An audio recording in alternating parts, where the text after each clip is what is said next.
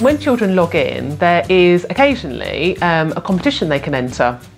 And there's recently been a Luton competition, and they can play against other children in other schools.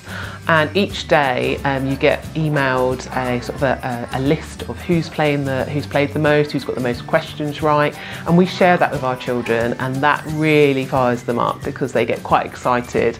Across the school you can see which class has been on it the most, and you tend to find once we share that with the children, they all go home that evening and do loads on their competition because they want to win. So that's been really exciting for the children as well.